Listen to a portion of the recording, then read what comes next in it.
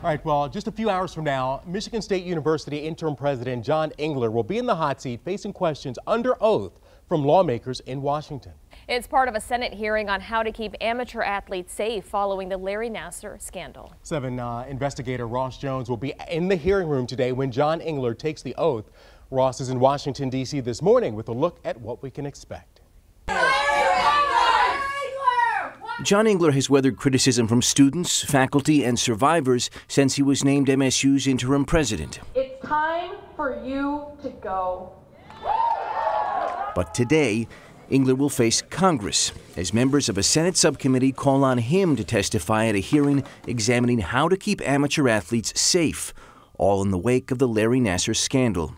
While the panel is supposed to focus on the reforms made since Nassar, it's also possible lawmakers will bring up some of Engler's notable missteps since he took office in January, most notably when he accused a Nassar survivor in an email of taking a kickback. I expect John Engler to lie through his teeth to the Senate.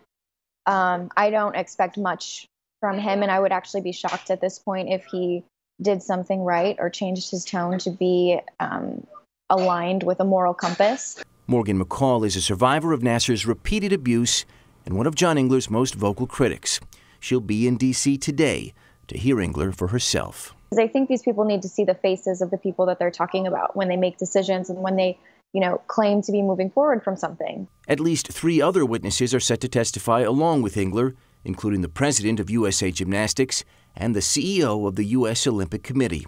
McCall says while she hopes they're all held accountable for the failures that allowed Nassar to happen in the first place. It's less about what they're going to say and more about the fact that they're going to be in a position where they have to answer for themselves. The hearing is set to begin at 2:30 this afternoon. We'll have live coverage on our Facebook page and full coverage beginning on 7 Action News at 5. In Washington, I'm Ross Jones, 7 Action News.